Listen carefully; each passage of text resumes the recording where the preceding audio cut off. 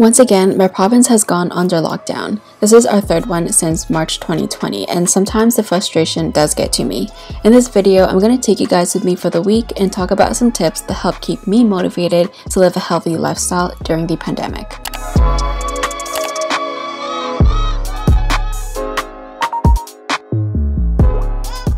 Hello everyone. Usually I don't take Mondays as a rest day, but I wanted to because I felt like I've been working a lot on one of my recent videos, which was the Linda Sun 6 a.m. morning routine. I'm putting a lot of time into it, like at least a couple hours each day. So I wanted to take a break for an entire day. For me personally, it's really easy to get into burnout. If I don't chill or like take care of myself, I get into this mode where I just don't feel motivated to do anything. I think having a solid break throughout the week is one of the most important things that we can do. Today I was going to go on a walk, and I was also planning on taking some pictures for some Instagram, just to get ready and have fun. But it is also raining the entire week. I think that has to be pushed back for next week. But today I'm super chill. Like, I already did a workout yesterday because I knew I wanted to start filming a little bit today and just have no obligations or expectations to move. I'm still going to do like a light yoga, and then I'm also doing my split stretch. But other than that, what I'm planning to do right now is just to sip on some coffee, make a lock screen vision board on my Pinterest thing. That will take some time, a couple hours as well, but I do find it relaxing. I find it really therapeutic, but I do think I should take some time to continue journaling and meditating. So I'm just gonna take you through this very chill Monday.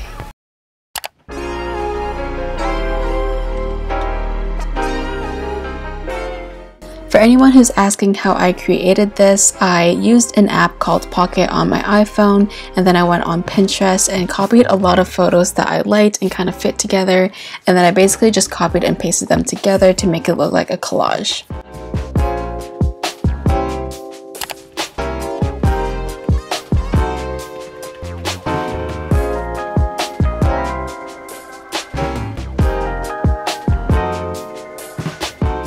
Took me so long to create my lock screen. I started at 12, just finished around like 3:30 or 4. So my mom asked me to make some mac and cheese because she was craving it. So I'm gonna go ahead and make a grocery list for my parents because we are still in lockdown. Once again, we're only allowed to go outside for essential goods or exercise and stuff like that.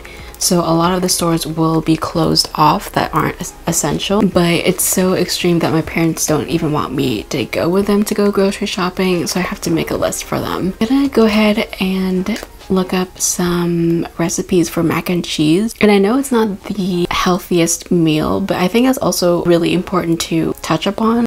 I always preach this. I think the 80-20 rule it's not even a rule to me. I feel like it's a lifestyle. Make sure that you're enjoying the foods that you're having in order for it to be sustainable. To continue eating healthy lifestyle is never really perfect. And even the motivation levels, we can't depend on that because it's always fluctuating. It is important to just enjoy what you're having, just enjoy the present. Food is a privilege and weight loss is a privilege. So it's just important to keep grounded and make sure that you're taking care of yourself, staying true. I don't know. So we're probably gonna have mac and cheese for dinner, which is weird because I don't really I don't care for it too much, but I guess my mom's just randomly craving it. So I'm gonna go ahead and look up some recipes for that.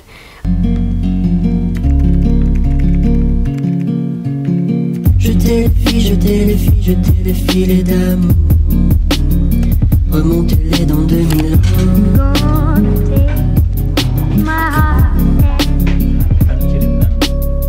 Les mains se serrent, les mains se serrent, les mains se serreront fort sous un soleil de papier doux.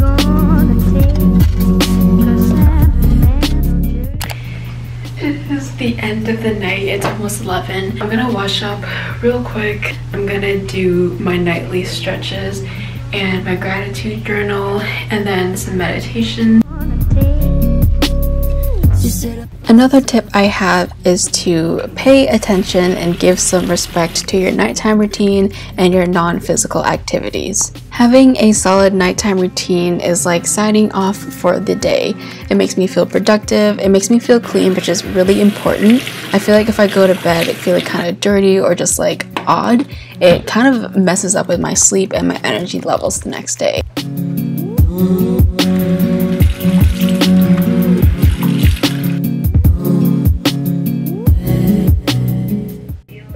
I usually don't stretch before bed, even though I really should, especially looking back at this footage. I remember there were a lot of nicks and knacks around my neck and my lower back, so it's really important just to do small things that really make you feel better throughout the night, and that will help you feel better the next morning.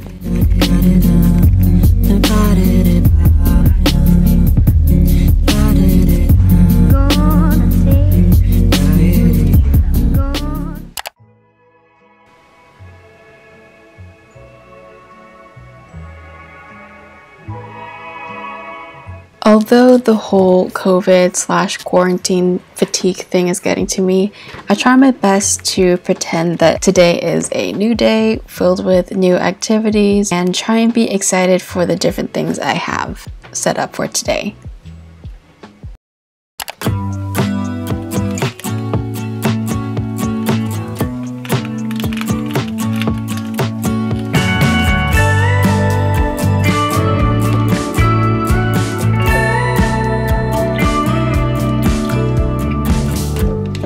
Think I'm gonna go to sleep again and wake up alone on the floor, 'cause I feel haunted in my bedroom. The floorboards in the next room will keep me warm. My daily walks personally for me are such a great way to de-stress. Since it is physical activity, it does help keep me more motivated. Help a lot with just like moving and get yourself hyped up for continuing the healthy habits. And also to go into the coffee thing, I try not to have it every day, even though I do. I kind of like to think of it as a treat for myself, like a reward for waking up so early. Granted, today I did sleep in. I still gave myself a morning coffee because I went out for the walk even though I didn't really feel like it. And it's those small things that really make a difference. When you do something and then you reward yourself, you're probably going to continue doing that. Just start with any physical activity. That can be stretching, that can be walking around the block, not even like a full 30 minutes. As long as you're moving, that's really, really important. Soon you'll feel a difference, and then after that, you'll want more. Over here in my province, it is back on the 3rd lockdown, and I know for myself personally, getting active really helps with my mental health, and it gives me something to do and makes time pass by. So that's why I like to do it, and obviously because it keeps me healthy. So yeah, going back to this whole entire thing, in order to motivate yourself and stay consistent with the motivation is to reward yourself for doing the small things. If we reward ourselves and we pay attention to the positive emotions and how we feel, that will help us stay motivated and avoid a burnout. So that is my tip of the morning. Yeah, a lot of talking. I'm probably going to eat a little snack, do my booty workout, make breakfast, and then move forward from there.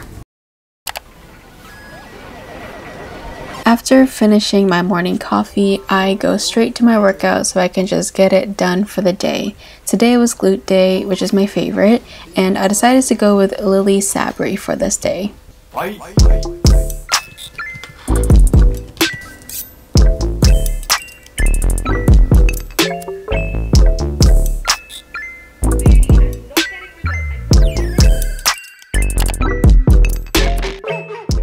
I'm not gonna lie, the reason why I did this type of video was mostly for myself. This week specifically, I have been so unmotivated to do anything, and I kind of forced myself to make a video about it so I would actually do it, and it actually worked. But for the people who don't have a YouTube channel or who don't videotape themselves to stay accountable, I would recommend doing a physical activity that you really like. What also helps with consistency and accountability for yourself is to create a realistic fitness goal. It's really easy for us to get carried away with our expectations from our bodies versus what's realistic for our bodies. So I would recommend looking at a timeline between 3 to 5 months at least for the fitness goal.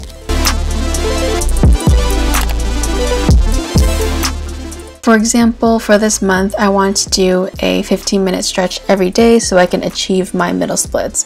Looking at the footage now, I know I'm nowhere close to achieving it in 30 days. So giving myself that extra time and being patient with my body is really, really important. I just finished working out and doing the split stretch. So I'm basically done my physical activity for the day. I love booty day, not just because of the gains, but also because of the exercises and the burn. Using the type of exercise makes a huge difference as well. There's more than just weightlifting or body weight. There's yoga, there's dance, and you just have to find the one that works best for you. There's also the types of YouTubers you're watching. I've been doing home workouts for a year. For the first bit, I was doing Chloe Ting, doing a lot of the popular stuff. You know, I thought that was easy, that would give me a lot of results.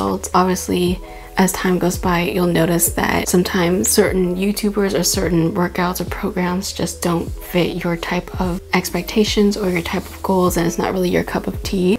So I think it's also important to be mindful of what types of workouts you're doing and if you're seeing the results you expected. Granted, a lot of it does depend on what you eat and how hard you push yourself. Whenever I do other YouTubers, I do see a big difference, and I notice that I see progression. For example, I just measured my bum before the workout and it's 38.5 inches. First, when I was doing like the Chloe Ting 30-day program, my bum would grow like half an inch, and I'd have to like really try hard and really pay attention to what I'm eating. First, for Lily Sabri, I'm obviously working hard for the workouts, but I'm being a lot more lenient when it comes to my nutrition and post-workout meals. Important to be aware of how your body reacts to certain workouts. Obviously, how you feel about it is more important. In order to stay motivated and stay consistent, you have to enjoy the workouts. And also, something that really helps, planning out a schedule, a workout schedule. I like to work out at most 5 times a week, Monday to Friday. I only do 30-minute workouts. So usually on Monday, it would always be booty. Tuesday it would be arms and cardio. Wednesday would be abs and cardio. Thursday would be booty. And then Friday would be cardio and abs or arms. Just do workouts that you enjoy, and that will definitely help with the motivation levels. Sinner shy, I wanna know your name. Baby, you're bubbly and radiant. You got some flavor and I'm trying to savor it. Palm gripped on the This is basically deep fried dough, but it is so good. and Diddy, finna get loose. Ooh. Pardon me if I flake on occasion. Daylight when I'm more like Michael Sarah. Never was the type to feel like singing. Never was the type to go and take it. Gentleman, the way my mama raised me. Yeah, she prayed for me since I was a baby. Now my life is orbited by angels. Now my life's obtaining on the paper. Yeah, oh Acura, take a spin on the back row with your hands flying out the window with you. Hear nothing but mileage, I'll pick you up. I got you, I got you, I got you. I'll pick you up. I got you, I got you, I got you. Stay pop, poolside, summertime 14, splashing cool water. Like I mentioned before, I think it's really important to keep up with the non-physical activities that you have. So something I like to do is journal and meditate so I can focus on my goals and the things I want to manifest. Yeah, super soak in the heat. While I was doing a meditation, I came to a realization that I wanted a sponsorship from Gymshark. Now, I've always wanted this for years and years, ever since I was an undergrad and back when I was a gym rat. Obviously, there's a lot of benefits getting a sponsorship from Gymshark, but for me, it's really personal. Back in undergrad, I was a huge fan of a lot of the Gymshark athletes, like Whitney, Nikki, Robin, Sammy. There's a lot of them, and they were actually the main reasons why I wanted to create a YouTube channel, is because I wanted to show everyone my own fitness journey, and to be sponsored by them would be literally a dream come true. So one of the things I want to manifest is a sponsorship from them, And through that, I always try to remember why I'm working out and why I'm creating this YouTube channel.